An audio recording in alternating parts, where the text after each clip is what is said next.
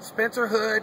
I wanted to take a quick minute to introduce myself. Once again, I'm Spencer Hood, and I'm contacting you from Hutchinson Automotive. That's Hutchinson, Buick, Cadillac, GMC, and Macon, Georgia.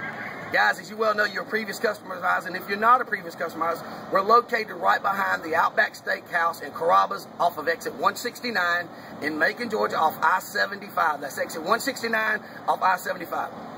I understand many, many times the experiences that you've had in previous years has not been pleasant ones. Maybe somebody put a lot of pressure on you.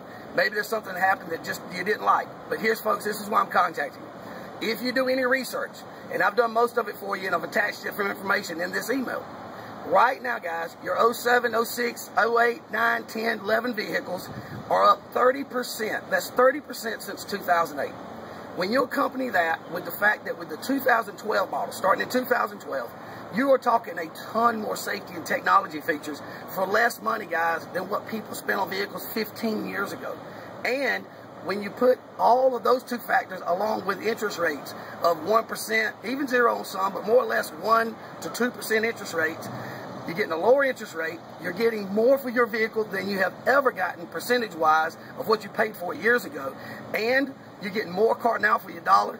Guys, that's why I've contacted you, and that's why I wanted to introduce myself to you, to let you know that I am not wasting your time, and please take the time necessary to review the information, and if nothing else, you have nothing to lose. Just take a little time and investigate and see the information that I've attached in this email. Once again, I'm Spencer Hood. Thank you so much. Hutchinson Auto Mall. You can contact me by email at spencer@hutchinsonautomall.com or at the dealership at 478-757-2177 or cell phone 478-234-3432. Thank you, and hope you're having a great day.